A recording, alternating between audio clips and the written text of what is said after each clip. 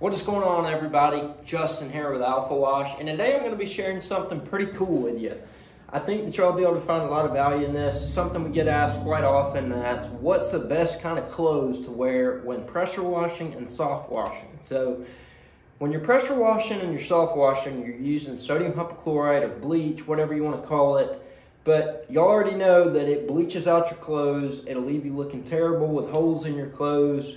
And that isn't how you want your team to be out looking. You want them to stay looking professional. So this is something that we learned over time. What materials are resistant to bleach and what materials aren't resistant to bleach. So cotton, that's a big no-no. Cotton is the easiest thing to bleach out. So I highly recommend going the polyester route. So these are our shirts that our guys wear.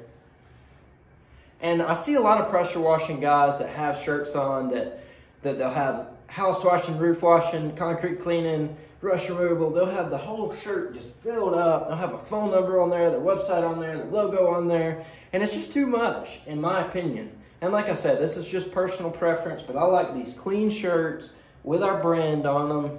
I don't really think that our guys are going to have anybody coming up and getting their phone number off the back of their shirt when we've got a wrapped vehicle sitting down there at the road and we've got signs out and everything like that they can come up and scan with their phone. So we keep it simple. We keep the logo on our shirts and just to build that brand. But the most important thing is these shirts are 100% polyester. And as you can see, I've been soft washing in this shirt right here a ton, and you can't really see the bleach spots. If you get some roof mix on here, you can see some slightly lighter spots like right there and right there, but it's nothing like cotton. So you can find these. I believe we got these from Queensboro, if I'm not mistaken. These are Sport Tech shirts. That's the brand of them. We've tried a few different brands, and the Sport Tech definitely seems to be the best. So highly recommend. I've tried long sleeve. Don't really like the long sleeve, so we go with short sleeve now.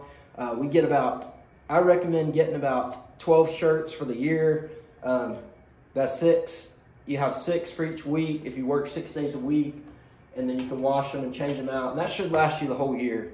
So the next thing that's big is what kind of pants do you wear? So if you wear blue jeans, which is what I've got on right now, they're going to bleach out. And when blue jeans bleach out, they get holes in them. Eventually the fabric will come super soft and you can just tear right through it. So they'll leave you looking pretty raggedy if you do so much soft washing in blue jeans. So this is what we use. This is a pair of shorts.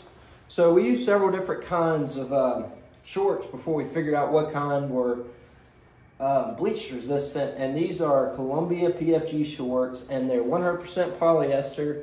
And I have soft washed a ton of houses in these, and you can't even tell. So polyester is the way to go on that. And if you're pressure washing or soft washing in the wintertime, you can get this in a pants as well. So polyester on that, polyester on that. And then the next thing is our hats that we use. So this hat is made by OGIO. I'm not sure exactly how to say that, but you can see their logo right there. And these hats are awesome. I've soft washed a ton of houses in these, and you see that it isn't bleached out at all. The only thing, in fact, that's bleaching out is our logo, and that's because they use cotton thread to do our logo, which on the next batch of hats we get, I'm going to see if we can use polyester thread on our logo to prevent that from happening. But overall, the hats stay looking pretty good compared to a cotton hat. The cotton hat, I've actually had get holes in them from the bleach. But these are OGIO hats, and we just got our logo on there. And these hats are 100% polyester, I believe. Yeah, 100% polyester. Says it right there on the tag. So OGIO, and it's got the black outline around the bill. Really like that. I think it looks pretty cool. So. All right, so the last thing I'm going to show you is boots. And I've got 3 pair of boots right here that I've been through pressure washing, and I'm going to tell you a few stories about them.